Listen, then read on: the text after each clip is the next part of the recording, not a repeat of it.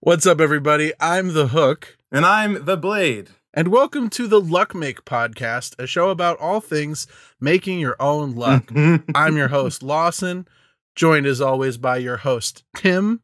And this week we're talking about everybody's favorite Lucky Charms mascot, Shay Patrick Cormack, and his game, Assassin's Creed Rogue. The standard ultimate Hookblade has two parts.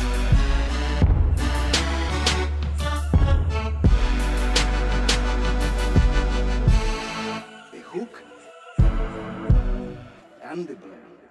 How have you been this week? How's your week been? Have you had a good week, dude? I just want to know about your week. Well, I gotta say, something really good did happen. And I've kind of been riding on the high of it for a while now.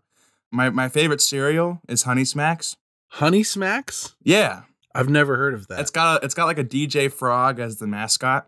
Dude, I love frogs and DJs, so it sounds right up my alley. So Honey Smacks is my favorite cereal, and I had gotten the Banana Nut Cheerios just to try, and I was so disappointed by those that I had to get some Honey Smacks, to counteract the badness in my mouth. So I was at Publix, and the only Honey Smacks that they had was the family size. I don't need a $6 box of cereal. I just want the regular size. They didn't have the regular size. And so I look over and I see that they have a buy one, get one for Post cereal. And they have Golden Crisp, which is just like, other alternative universe Honey Smacks. And they have Honeycomb. So I was able to get 2 boxes of cereal for less than the family size box of the Honey Smacks, but also less than or pretty much the same price as the regular sized cereal. So I've been really happy about that. And the fact that I got 2 different boxes of cereal, like two different kinds of cereal. It's just really nice. That sounds like you've had a great week. I can have a bowl of Golden Crisp, and then I can have a bowl of Honeycomb. I can switch it up, I'm really happy for you. Honey Smacks is the definitive, though. If no one has had it, go try it. If you have had it, then you could probably relate to my love of it, right? Say it in the comments. Let us know in the comments what you think about Honey Smacks. Couple notes at the top of the show for you guys. Valhalla's post-launch content trailer is out. Talked about a couple new DLC expansions that we're going to see on the game after it releases. The funniest thing about it to me is that, fun fact, the Watch Dogs Legion post-launch content trailer actually has more Assassin's Creed in it than the post-launch trailer for AC Valhalla. Yeah, that's actually a really great observation.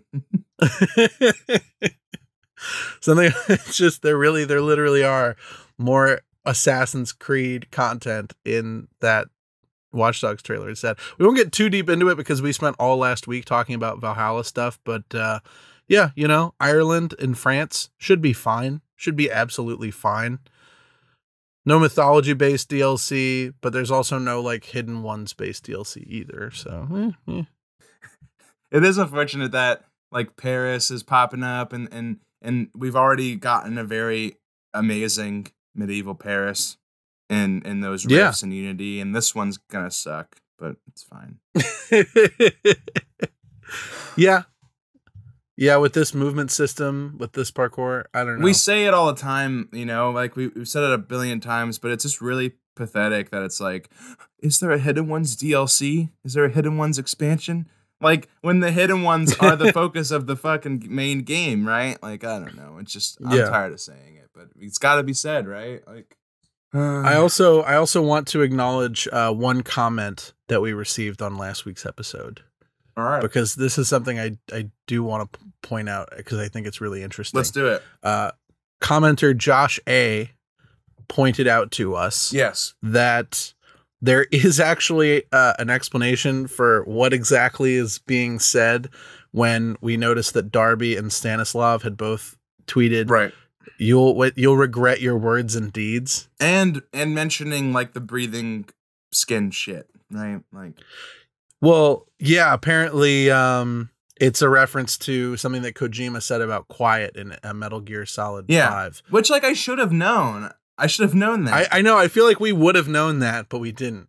Because I guess it's been so long since I've played Metal Gear Solid 5. But yeah, totally, she breathes through her skin, but she also happens to be super hot. So she gets to dress down and to base in like a bikini pretty much, and it's okay. It's all right. Because everyone's like, this is not tactical clothing whatsoever, and is pretty gross sexualization of, female character. And Kojima's like, no, trust me. There's a really good reason for it. Right. But it's like, that almost illustrates better than anything else how when you work backwards from the end result to come up with the reason why that end result exists, right, the odds of that reason being anything other than a very transparent justification for the end result is pretty slim. It's like saying, because I think no one is taking seriously the explanation that Quiet breathes through her fucking skin as a good reason to have her be that overly sexualized. Yeah, because she could just be breathing through her skin and have like an outfit that like shows her tummy, but no, like you can see her cleavage right in your nose. It's like for this character, she's actually allergic to clothes. It's like saying that a female character can only see through her nipples, and she has to have them exposed to see. You don't want her not to see, right? Would you rather her cover up her titties so that and be blinded to the world? You sexist pig. Anyway. Yeah, it's kind of ridiculous. I really wonder. I've said before that like the standard I'm holding this whole gender, option, let the animus decide thing to is like, will it give me a story or a mystery that's better than, if there just wasn't that element at all? Now the standard I'm holding it to is a better explanation than she breathes through her skin. That's fair. If it's not, I'm quitting the podcast. And Nick Barish will take over. He'll take over for both of us. Actually, he'll be the Hookblade. Could you he records one perspective and then he responds to himself with another recording. I would listen to that. Absolutely, no doubt. So, want to talk about Assassin's Creed Rogue, dude? Yeah, let's do it. You've never played it before. This is your first time. Your Rogue cherry has been popped. It got eclipsed for me by Unity because I had just gotten my Xbox One at the time, and I was like, let's just do Unity, dog. Like I saw no sense in playing Rogue. So, but yes, this is my first time, and I have some things to say about it. What's your like headline impressions? Like if you were to sum it up in a sentence. Well, I mean. It probably isn't a very succinct sentence, but it moved up to number 3 on my list. Number 3? Yeah. It passed Black Flag? 1,010%. No, don't do this to me, Tim. I can't host a podcast with you, dude. So is Black Flag number 4? Well, I figure that the switching around, like probably Black Flag is above. Yes, is above Brotherhood and AC1, so I've got it at number 4 probably. But how, in what universe is Rogue better than Black Flag? Well, that's what we're going to talk about, right? It's the same. Oh my God, dude. You are the most infuriating person. I can't believe this shit. Okay, all right. Listen. Accepting your one complaint, invalid though it may be, with the ending of AC4, you're not about to tell me that Rogue has a better story, right? Straight up? No, it honestly probably doesn't even have a better story than like Brotherhood. It's a very bad story. We can at least agree on that. No, we definitely agree on that. That's the thing. So they give you a Puckle gun instead of, and you're like, better game. They give you an ice ram and you're like, better game. They put snow in it and that was all you needed. Well, I have some pretty extensive notes, and I think it encapsulates all my issues with the game, but also why I think it's better than Black Flag. I have to know. That's where we're starting, because I have to know why you would think it's better than Black Flag. Well, I mean, I guess I don't have like any one reason, like I have some things that I really loved, so I could maybe just go from there, right? Like, yeah, I'm saying start with those notes because I want you to convince me. All right. Well, so for the start, I guess I'll talk about Lisbon. Okay. Ugh. Lisbon works so well because it puts you in the selfish position of escaping Lisbon and leaving the 30,000 people to die. and it's because of your actions. You can't stop and save anyone. Like in, other missions, right, where shit like that's going down, there might be a little optional objective to save people. AC3 had it, Revelations had it, but there's no option to do that at all. And you can't even stop long enough to look at things. You can't even like properly take in all of the destruction because you have to get the fuck out. And that's the thing, is like you will also die, And so I think it works better than the Cappadocia escape, and that's not a high bar. But it's also, interestingly enough, the complete inverse of the Monteriggioni attack, because in Cappadocia, Ezio like just selfishly is like, fuck it, I'm going to blow it up. And he doesn't care about, if any citizens die or whatever. All he cares about is getting to Manuel.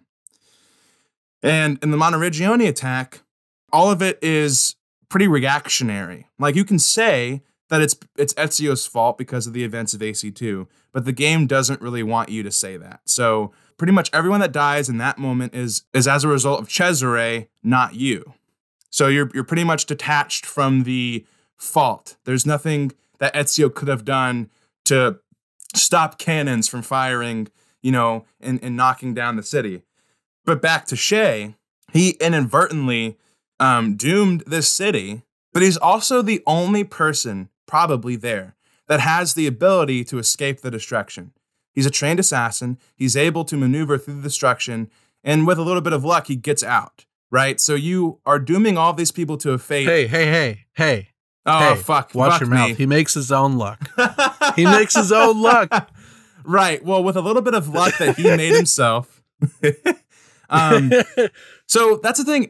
I just think it's this beautiful, like, it perfectly puts you in the mindset of like his guilt, but also his anger, because while you can't say that he knowingly put these people in danger, it was his actions that set that in motion. And he's also like the only person who was able to escape it. So he caused it, but also he alone is pretty much the sole survivor of it, and I was like, this is like, I just felt like, wow, I am so ready to get out of here, and I'm not even like thinking to myself, like, what about all these people that I'm just leaving to die? Because I have no other choice. I would agree with your sentiment if it weren't for the fact that I feel like Lisbon, the earthquake, it underwhelms as a story beat purely on the basis that I, as a player, am not at any point made to care about Lisbon. I'm not spending any time there. It doesn't emotionally affect me because... But that's why it works, right? It's just another city. I don't think that's why it works. I think it's like when they blow up Alderaan in Star Wars, and, we see that Princess Leia is bummed out, but we're not bummed out.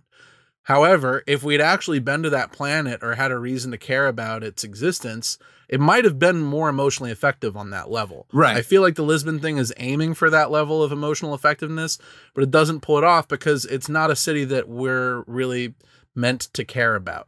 I don't think the intention is, because let's say if you spent like a sequence in Lisbon, right? Like there's something like on shows like in The Walking Dead or shows like that have like really abrupt character deaths, and all of a sudden that character is getting a lot of lines all of a sudden. Something bad is about to happen. So I think it adds to the shock value of it, because if you think about it, the fact that, okay, Shay is going to go get this piece of Eden. He knows exactly where it is. Everything's going well. He unlocks it, bam. And then tragedy strikes. And I think if we hadn't have known about the Lisbon earthquake through trailers and whatnot, it would have been a little more effective, because I did know it was coming, obviously. Right. I just don't think that the objective is like, oh, care about this city. It's just like the destruction still felt real enough, even though I'd never been to Lisbon before, because I don't think that's what matters. I think it just matters that Shay caused this destruction. And I think kind of being detached from it just a little bit, like not having been to Lisbon, I think that detachment actually kind of helps with the tone of the scene, because you can't stop and like be like, oh no, the building that I loved, or whatever. Like you have to escape. And I think, I don't know, it works for me. I guess it does, at the very least, it does accomplish the job of giving Shay a reason to want to leave the Assassins. But my story issues with that whole beat are, don't have much to do with Lisbon, to be honest. So it is pretty much the only like story element that I love, right? So I think Gotcha. besides that, there's just a lot of gameplay elements that put it above Black Flag for me. But definitely when it comes to Lisbon, I think it works really well. And I definitely see your point. The reason why we are still talking about Ezio's family, not the song, but his actual family, to this day is because they gave us time to connect with them, and then that loss is all the more tragic. But I do think there's something to be said for this abrupt destruction that you maybe don't have so much attachment to, but I think it does put you in the headspace of like, well, fuck this, I need to get out of here. I think your criticism is completely accurate. I guess it just didn't ruin it for me, you know? That's fair. It is an effective set piece. I do enjoy playing it because it's cool looking and it's fun and it's exciting. But I can't help but feel like if there was even a character with him that died in the earthquake or something, that at least I would then care. I understand why Shay cares. I don't need to be convinced, for instance, that Shay cares about the earthquake and its destruction because, you know, people aren't sociopaths. They are going to feel emotions if they're directly involved with a catastrophe that kills, you know, many, many people. It's just the standards for compassion are higher in storytelling because you can't just show a person dying on a movie or a game or a TV show and expect me to feel an emotion as a result. There's all this legwork that storytellers have to do to get the audience invested in people and places and things in order for us to actually feel something when something happens to them. I do think that the sequence could have been more effective in all of its goals had there been more emotional attachment to Lisbon. But I see your point that as far as the goals of the story are concerned, you can pretty much make the argument that it doesn't matter to the game whether we are emotionally affected by it. All we really need is a reason for Shay to want to leave the Assassins, and it does accomplish that. Yeah. So what are some of the like gameplay things that really got your dick hard for this game that put it above Black Flag? Well, pretty much I think I imagine I think it's designed in a way to make you do this, but in one of the first parts where you could actually free roam, you end up in front of this little like lighthouse. And you get off, and so I got off because there was an animus fragment there, and I was still fooling myself thinking I was going to get all of them. So I climb off my boat, I get onto this lighthouse, I climb up the top, I get the animus fragment, and I get down to get back onto my boat, and I look off, and there's just this beautiful, like, just orange tinted sky, and I see all the snowy mountains, and just this beautiful landscape, and that really solidified to me, like, it made me feel like I was like playing AC2 again, where I just could see this like really beautiful landscape and I want to like go explore and go further into it, and just the atmosphere and the vibe of this game I so much prefer over the West Indies and whatnot. And while that is very effective at doing that, it's just as a setting, I so much prefer the North Atlantic and the River Valley and the colonial stuff that pops up in there. I think it does more with that stuff better, way more than AC3 could have done too. I think I guess as a purely subjective thing, I completely disagree with you. Like I find the AC4 West Indies like tropical vibe and like the sandy areas and the really bright blue water, ocean reflections and you know the lush green environments. Like I found all of that a lot. I had that moment you describe of like feeling awe as you look at a landscape. I had that all the time in AC4. I just didn't have that in Rogue because I am not particularly invested in the whole colonial time period as a setting. And honestly, the sort of last gen graphics of the game, I felt like got in the way compared to playing AC4 on a PC or playing it on next gen. So, but that's like a purely taste subjective thing. It's just what setting appeals to you more. So I can understand why that works for you and why it doesn't work for me. I also think that so it has very like intricate and in-depth exploration into it. So I felt like with Black Flag, obviously the main allure is the piracy, and that's also where a lot of your economy comes from. You get most of your goods from doing that. And the reason for exploring other things is sometimes for the collectibles and treasure and whatnot. But I felt like Rogue incentivized, for me at least, more reason to get off of my boat. And I can't quite put my finger on what that is. The collectibles are not that worthwhile. So it's not really even the collectibles. I definitely like was going after like some cave paintings and stuff. But one experience I had is I got onto a location. I got off my boat. I found the collectible. It's a ship, Timothy. Sorry. You're right. A boat can fit on a ship, but a ship can't fit on a boat. So I got off my ship and I went to go get this collectible. And then there's the like little frontier skirmishes that you can fall into. And I saw that there was a supply camp up here. So I went to the supply camp. And then I realized that, oh, there's another supply camp over here. And eventually, before I knew it, I had traversed through 4 different locations without getting back onto my ship. I was able to go to these 2 locations on this piece of land, which are 2 different like fast travel points entirely. I was able to cross the river with that new mechanic, and then I was able to go to like 2 different other locations in this forest. And an hour went by until I realized, wow, I haven't been back on the Morgan in a while. There are 2 things that I really appreciate about Rogue that you've hit on here. One is that the land-based gameplay does give you a lot more to do than in Black Flag, because the cities are much larger and more densely populated, and there's just more fun classic AC land-based gameplay in Rogue than in Black Flag. And I also think that when you talk about the collectibles, and you're kind of hitting on the sort of way that locations are designed in this game and the level design of them and the experience of Rogue presents, for me, probably in the series, the most fun experience I've ever had just collecting everything. Most of the Assassin's Creed games at some point or another, I've gone through and just collected everything 100% of the game. And with Rogue, I had the most fun doing that. So there's definitely something to be said for that. Well, and that's the thing too, is I kind of got lost in the exploration, not because that's the thing, right? Is I wasn't like, wow, I can't wait to get this next cave painting.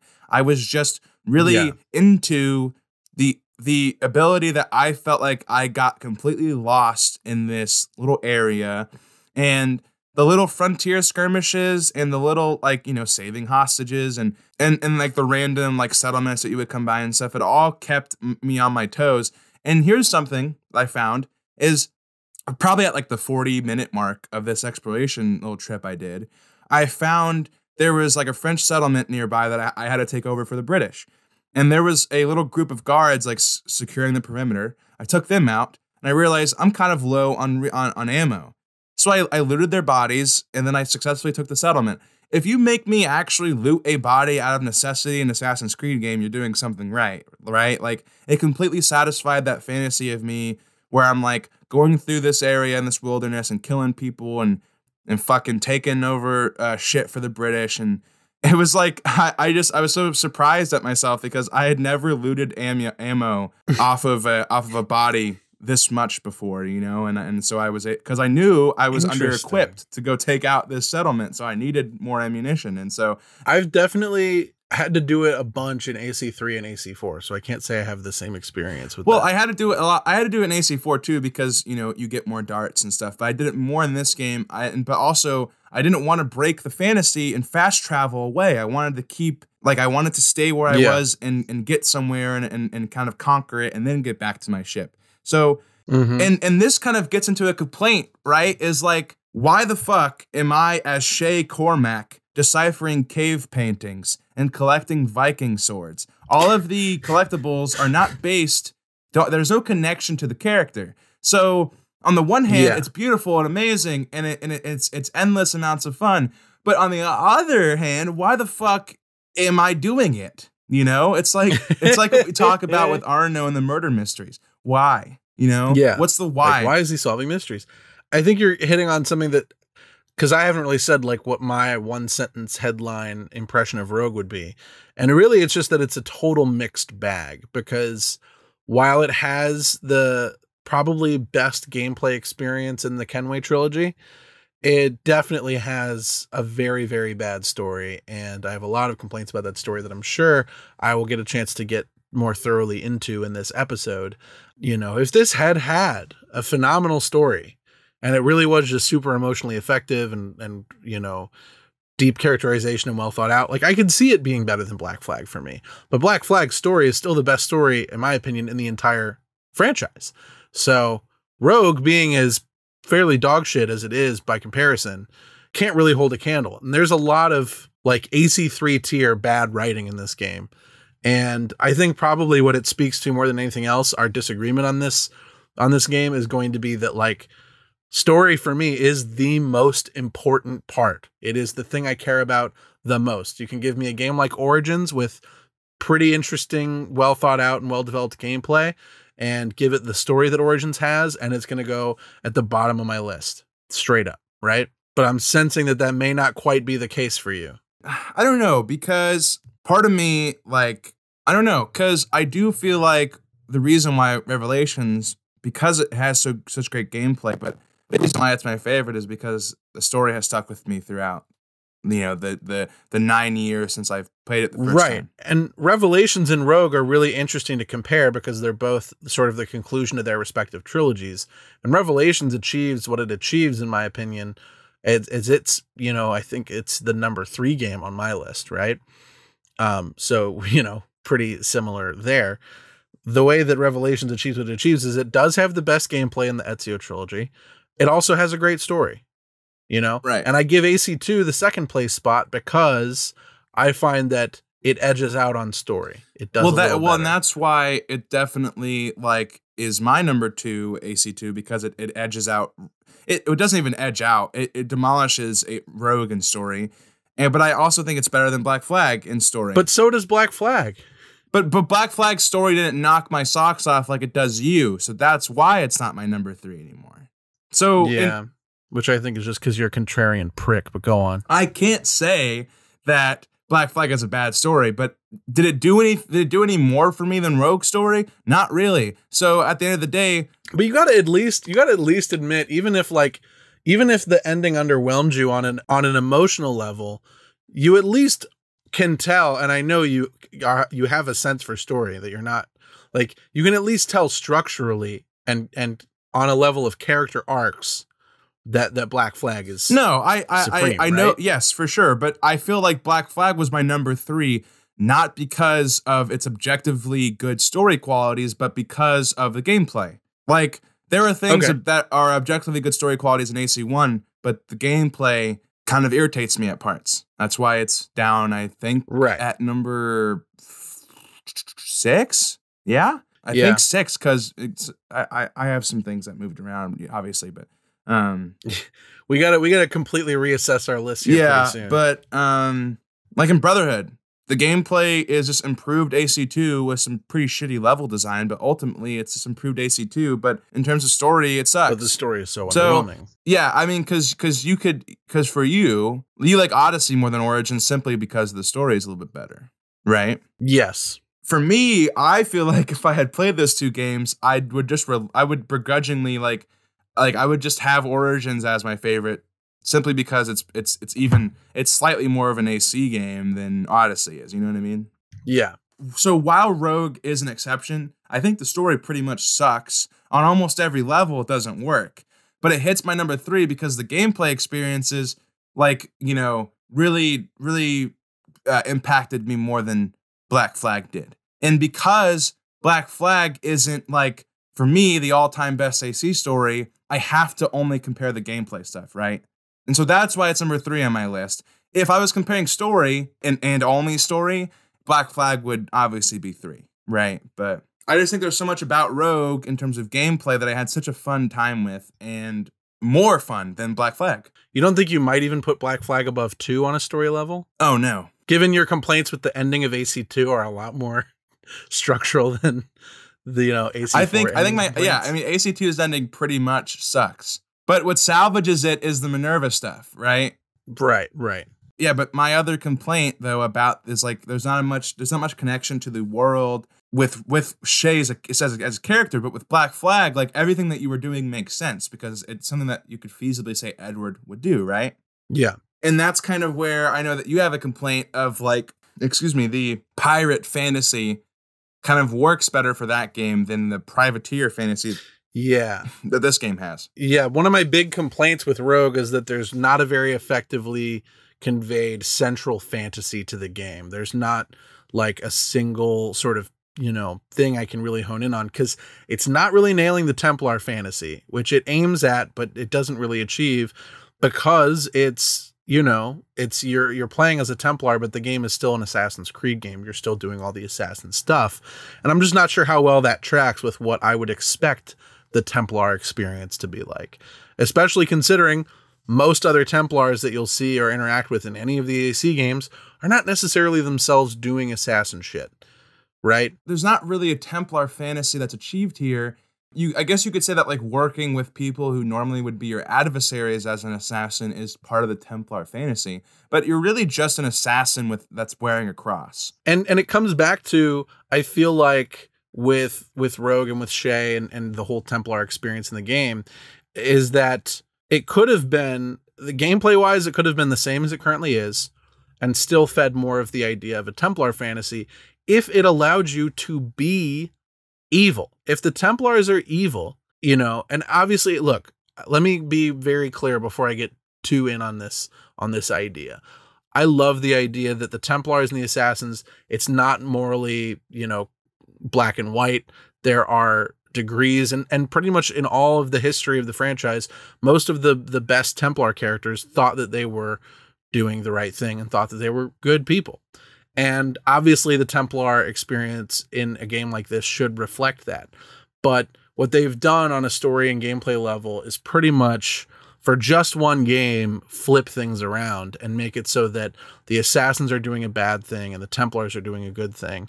And I just think it could have been more interesting if they leaned into it and said, okay, for this game, as a Templar, you're going to do things that are bad. The kind of things you would expect a Templar to do in any other Assassin's Creed game when they do things that are bad. And usually that's the extent of, you know, say finding a piece of Eden that can be used to control the masses. Buying into the idea of controlling the masses should be part of the character and part of the game, but they ignore it for the entire duration of this story. At no point is the idea of we're going to control people to make a better world. At no point do you actually have to grapple with that ideology. I think that if this was a more realistic story in terms of logical cause and effect chains, right? When Shay leaves the Assassins, for the reasons that he does leave the Assassins, which is that, hey, if I stay with this group of people, they could be putting people's lives in danger and I don't want to be involved with that.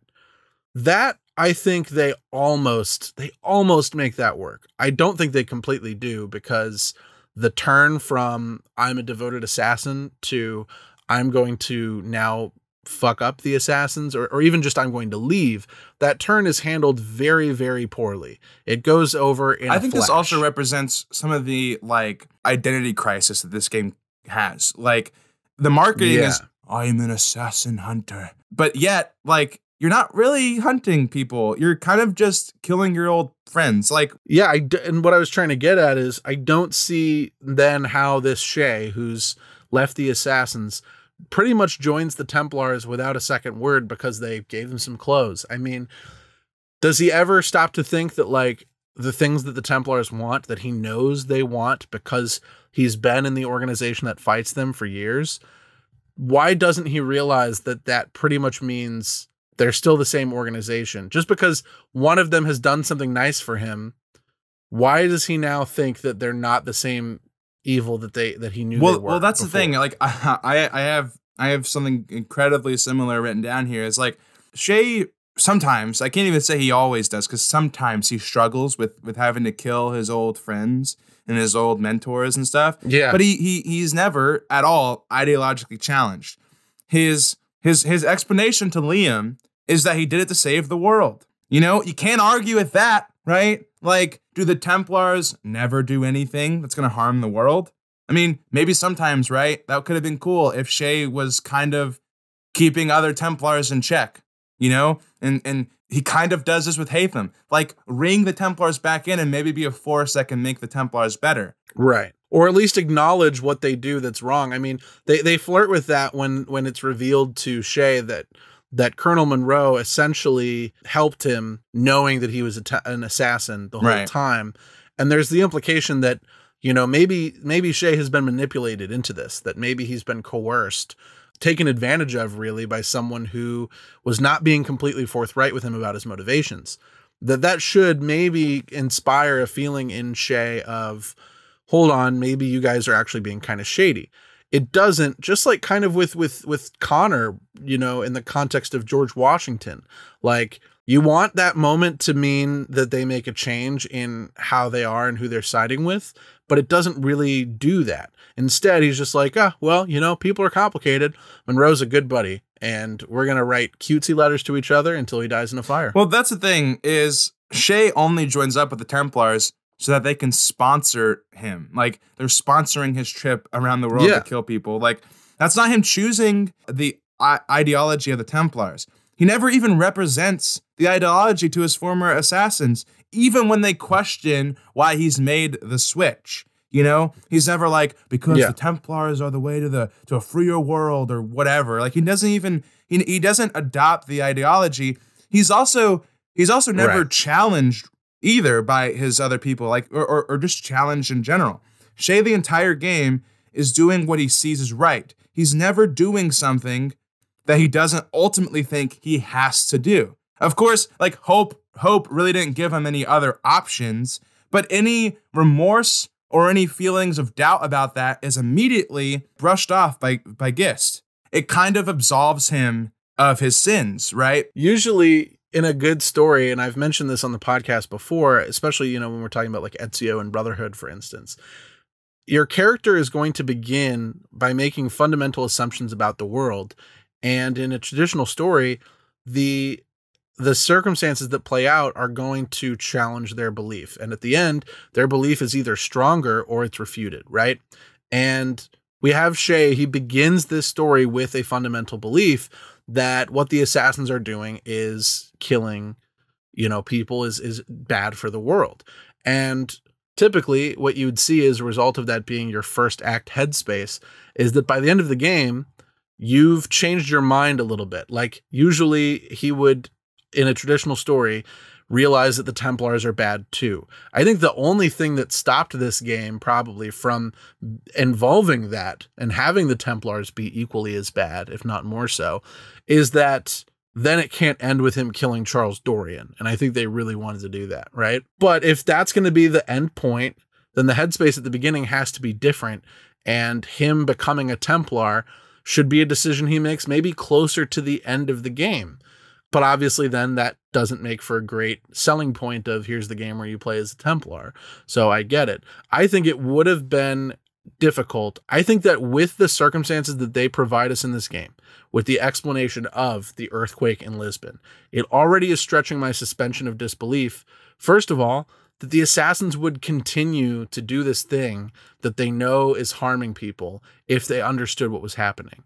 I think that, you know, you can make the case that when Adewale talks about what happened in, was it Port-au-Prince or Principe, that they're then making the choice to keep pursuing them anyway. But I don't get the impression that they fully understand what's going to happen is that there's going to be an earthquake. And I think if they did understand that, if they were given a chance to understand that, they would know that they shouldn't keep doing what they are doing.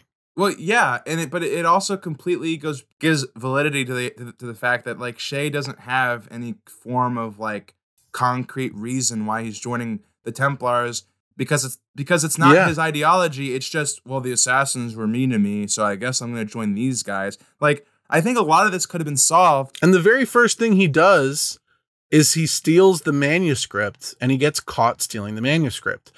What is his relationship like with Achilles and with the assassins that he wouldn't think to just talk to them about it? Yeah, it's like he goes in he goes in there and he's like, Achilles, you cheated on with my wife. Like, you had an affair with my wife. It makes complete sense why he's angry. But the fact that he doesn't go there and he's like, guys, it was terrible. There was an earthquake. He immediately assumes that they put him up to it on purpose.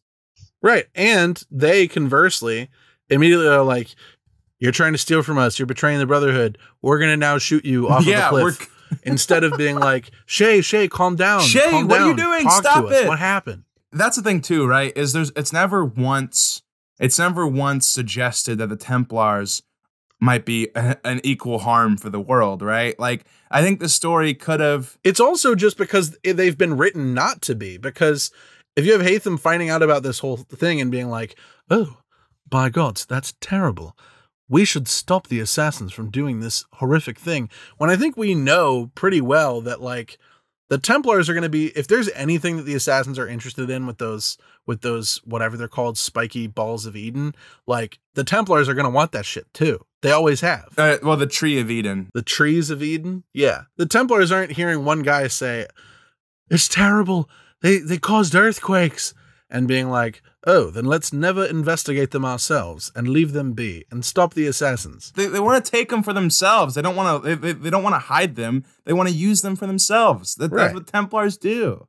That's what they've always done. So they've now created a game where the assassins are uncharacteristically, you know, bizarrely motivated.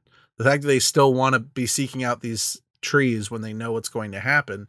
And the Templars are equally like, we've just made them into good guys. They're all jolly, happy, wax museum good guys, and they're just so boring, but ultimately they're just not what you would expect the Templars to be like, and that makes it a really disappointing Templar game. It's very manipulative when you consider all the Templars that we've seen. Even the kind of good ones would still kill you any chance they got. You know, like the Templars are, you know, and that's the thing is the best Assassin's Creed games play with that the dichotomy in the gray area. And so it would have been nice if there was completely evil pricks on the Templar side and completely good guys that you struggle with killing on the assassin side. But what they did, they've just manipulated you into being okay with killing the assassins and being okay with being on the Templar side. And because you as a player and Shay himself never struggles with these decisions, it's a very milquetoast Templar game. That's why, you know, we kind of floated around this idea. I think this game would have benefited from being from Shay being the guy who's kind of making his third party group where he just kills both sides and whoever he sees is a problem. That would have been more interesting.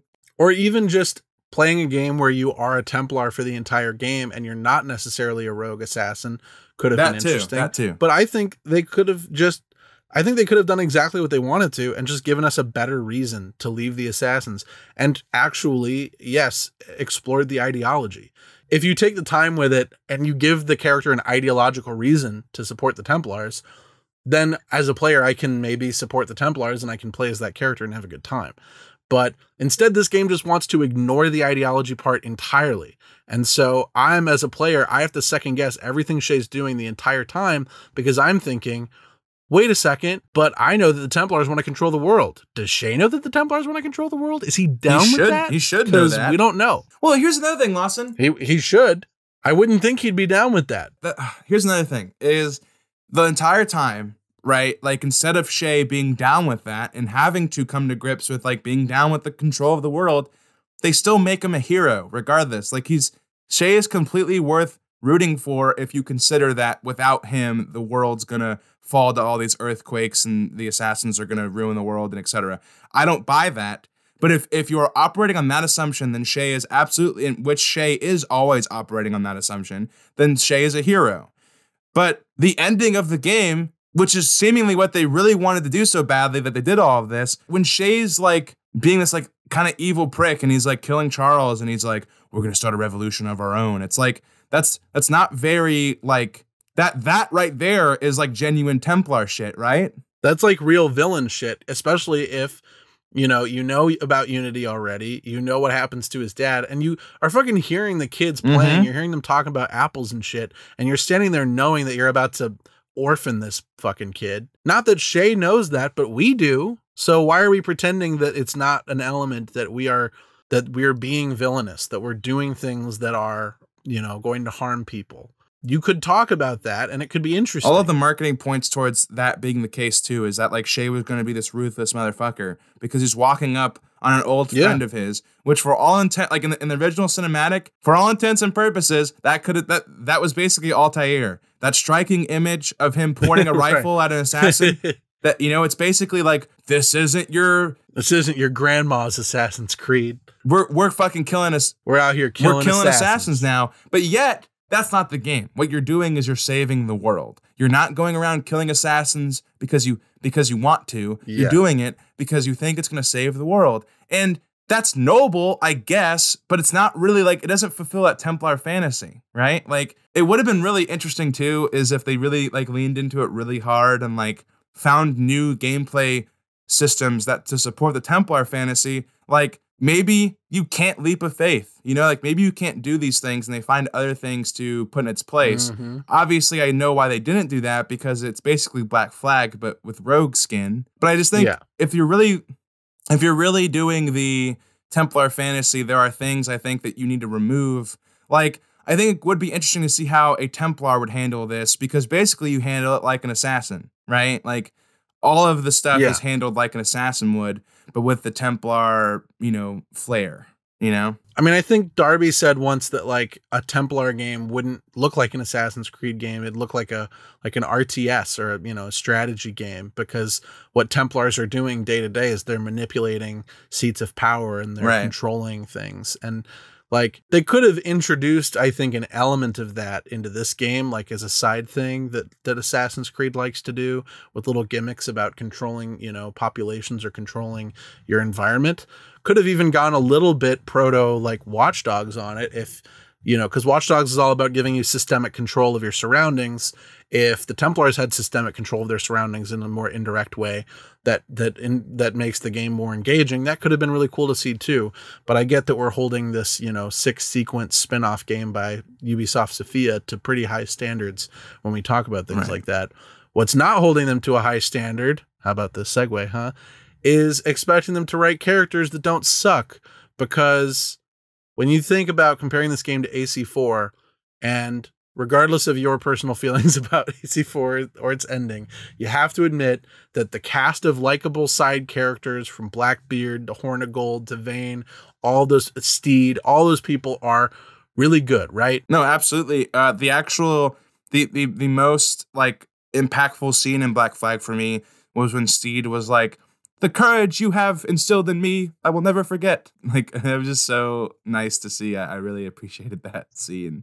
Yeah, I felt like really affected when, I think I only realized on this last playthrough that I'm pretty sure when you're watching like Mary and Yep, Anne, they say like, he fucking died. They say he fucking died. He was hanged or whatever. Fucking Steed. Anyway, though, the characters in this game all universally suck, and here's why. You have Christopher Gist, you have Colonel Monroe, you have all these people on the Templar side, even Hatham. Hatham was the one character in AC3 who was immune from the Wax Museum character writing of that game. And in this game, he is a victim of it, because Hatham is such a boring motherfucker in this game. It is unbelievable. Hatham straight up sucks in this game. He never says anything cool or funny or interesting. He does not have a personality besides being like, "I'm the Grand Master of the Templars. You'll listen to what I'm saying." I mean, in AC3, he has lines like, "Now I'm going to feed you your teeth." Where's that Hatham? What happened the whole to time? him? The whole time he's just kind of like your boss that comes in to check on you quarterly, you know?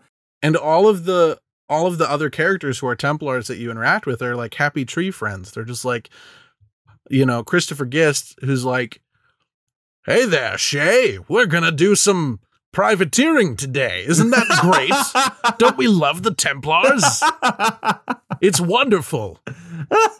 I'm having such a good time." When they ask me about hell freezing over, I will remember these days fondly. "Ah, Shay, we've been friends for like a year. You've really changed my life for the better." And like Colonel Monroe is like, "Hello, it's me, Colonel Monroe. I got you some clothes, and don't these gangs suck?" Like, they're all just really boring. They're not characters the way that those pirate friends were. They're just completely flat. And the assassins, dude, I'm pretty sure that you could take all of the speeches that they give at the end when they're being killed in those memory corridors, everything they say, you could mix and match like blindly. You could read any one of those memory corridors, and without certain giveaway like plot circumstances, you would never be able to tell who said what, because they could have all said the exact same thing. They're all the same character. Liam, Hope, Kasigawase, Chevalier, they're all just boring assassin mouthpieces, basically. There's also not any kind of an explanation why the assassins in the last, 2 years have devolved into gangs. Like, there's no explanation, like, why has that happened? And none of the assassins even explain it. It's just they are supporting gangs that go and rob people blindly. It's like, that's so uncharacteristic. And why are they wearing burnt orange? What the fuck is up with that color? It's so uncharacteristic, dude. Yeah, it's very strange, especially when you consider that Rogue, as one of its core conceits, is like, look, the assassins are doing gang shit now. They're terrorizing the public. We should be really fucking upset about this. And then we know that like a year later, we're playing Syndicate, and it's like, the assassins have a gang now, dude. It's so cool. It's so fun and cool to have a gang. Don't you love it? Okay, so basically, I rewatched some of the marketing for this game, and I realized that a lot of the scenes, they seem to hide the fact that Shay is an assassin in some of those scenes. They put him in the Templar gown and stuff. For some of the scenes, like the scene where he's talking to Achilles about the manuscript and he steals it and whatever. And that really made me realize that from the first part of the game where you steal the manuscript from Achilles, you don't talk to Achilles again until the end of the game. Like, we talk about this all the time. We talked about it with Cesare and Ezio. The fact that every single time Liam and Achilles are just slipping through your fingers, they're just out of your grasp. It made me think that, like, if Shay had been a Templar by this point, and he's arguing with Achilles about the manuscript, and he's arguing with Achilles about the trees of Eden, it would have made a lot more sense as to, like, their conflict. But they just disappear from each other. And then at the end of the game, suddenly you're like, Achilles is like, damn, he wasn't lying. These really do cause earthquakes. And it's like, what gave you that information? If there was a clash constantly, like back and forth of like, Shay's like, you're wrong, and Achilles is like, you're wrong, that one would have challenged his ideology change. It would have given the finale more impact. Yeah. Like, why do I care if he's about to stab Achilles if we've only seen Achilles for like 5 minutes of this game? So that to me is one, manipulative, but it's just like, it's such a missed opportunity because you could have had Shay consistently encountering Achilles or Liam, and Liam would have been the character to call Shay out on his bullshit. But they don't have any of that. Like, another missed opportunity is, why don't you have like Liam like mourning Shay? Shay disappears. They think he's dead, right? And no character is affected by that. We don't see any character be like, man, I miss Shay. So it just takes the humanity out of all of the assassins. Shay was flawed, but he was a brother. Yeah. No. Well, that's the thing, right? Is like, I was picturing him like he was like tailing Liam, and it turns out he's tailing Liam to like his grave. And it's Shay's grave, and he's like mourning over him, and that would have made it fucking hard to have to kill him, right? But no, we just don't see Liam ever again, and when we do, he's like, what would Shay know? He's a dumbass. And then he causes the earthquake. Yeah, pretty much. It's like, aren't you guys your childhood best friends? Shouldn't Shay's betrayal not be a matter of assumption? Shouldn't you interact with Shay as a Templar and like, okay, imagine that you are like, you cross paths with Liam, and he finds out that you're alive, and he sees you in a Templar outfit, and he's like, wouldn't that rock Liam's world? That would have been actual really, that would have been really good shit. But instead of who discovers him, Gisegawase, who dies almost instantly afterwards. It's just, I think it would have been dope if, we see kind of Liam mourning him, and maybe even Achilles, because Achilles needs some fucking humanity in this game. And then we realize, and then Liam crosses paths with Shay, and he's like, holy fuck, you're alive, and you're a Templar. My world is turned upside down. And then actually fighting him at the end would have been a really difficult thing to do. Nothing in this game is difficult to do because Shay is the hero who's saving the world. Yeah. Jesus. Yeah, I mean, here's the notes I wrote for this episode. I wrote, story sucks, hate them sucks, Christopher Gist sucks, Shay sucks. Make my own luck is a stupid catchphrase. Gameplay pretty fun though. Let's talk about that, dude. Make my own luck.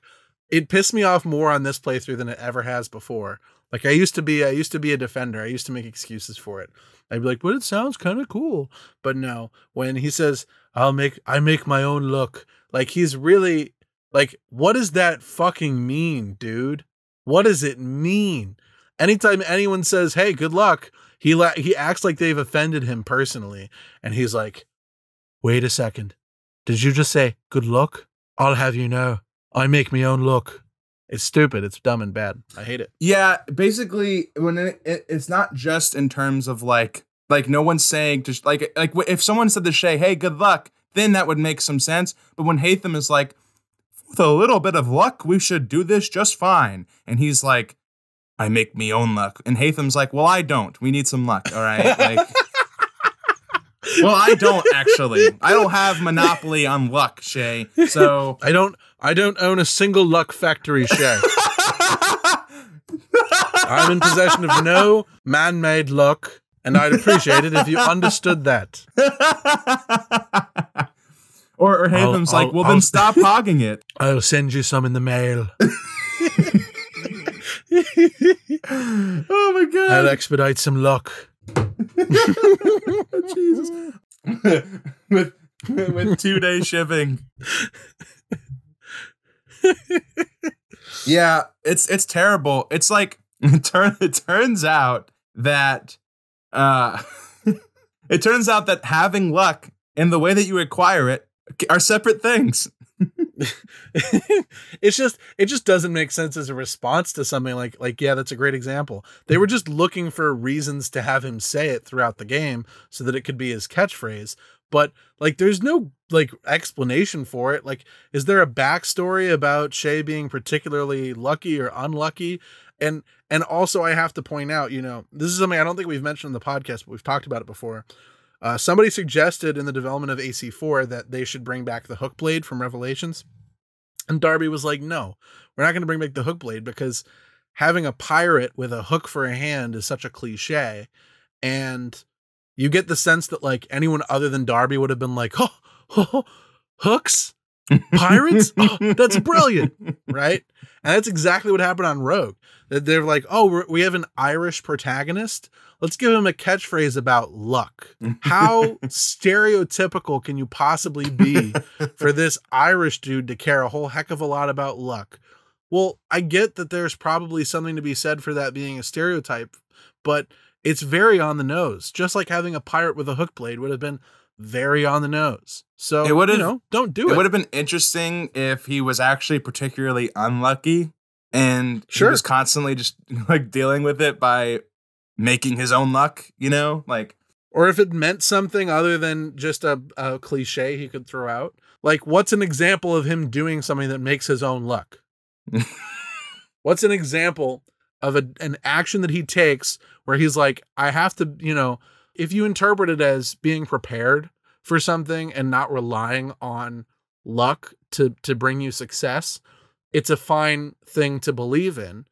But he never really is doing that, right? So, yeah, there's just not any explanation for the gang shit. But that being said, though, you know, for most of the game, I really enjoyed the like assassin system where you had to like find the assassins and kill them before they killed you. Oh yeah, that's super fun. I dig that. Oh, also, I was waiting to do do the episode on this for me to tell you. Did you know? You know how when you do the eagle vision, you have the little compass? I know what you're about to say. So you are aware that it's a multiplayer thing? Yes. Yeah, and the whispers, it's 1-to-1 the multiplayer experience because the whispers are in the multiplayer when someone's near you and the compass is putting you toward your target. It's all classic AC multiplayer stuff. So I do enjoy the way it exists in Rogue.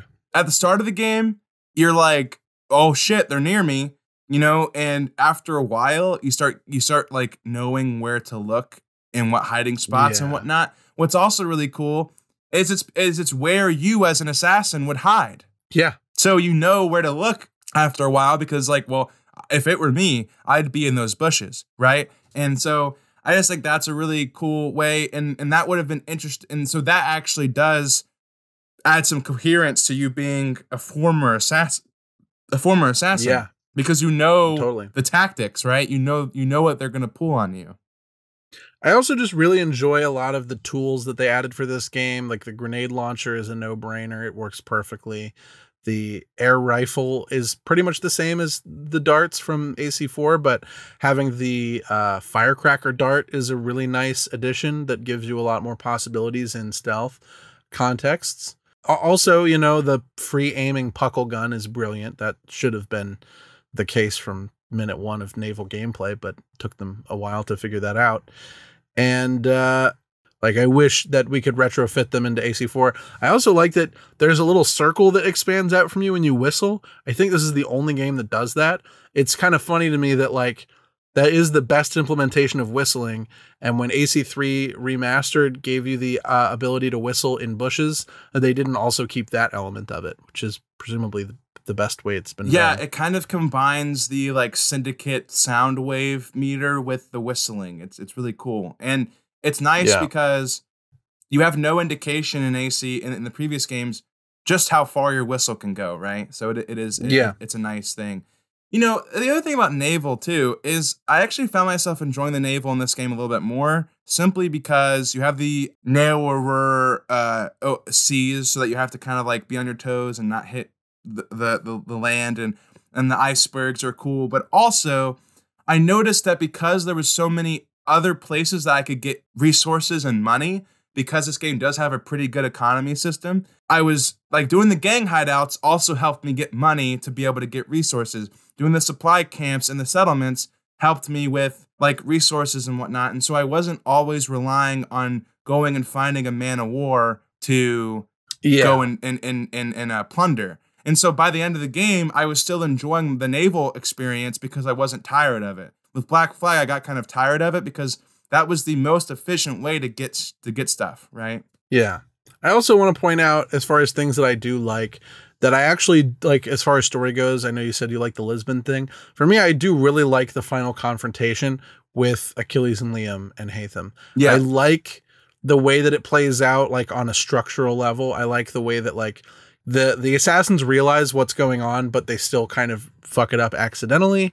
And then Haytham shooting Achilles in the leg is a super satisfying moment, especially because the timing of it is like, it's so brilliant, because you see the end screen for the mission and you're like, continue. And then he's like, bam. And you're just like, oh, that's how it happened. It's amazing. So I'm pretty sure, don't they kind of tease, doesn't in the fight with Shay and Achilles towards the beginning, doesn't it kind of seem like he hurts his leg? Yeah, well, yeah, that's because, because he kicks his leg a little bit, and you're like, oh, that's how it happens. But then he's back on his feet, and you're like, oh, maybe not. Yeah. So that was really great moment there at the end. Like that, almost the satisfaction of that conclusion, plus then going on to the, you know, Charles Dorian memory, like bringing it very like full circle in a satisfying way.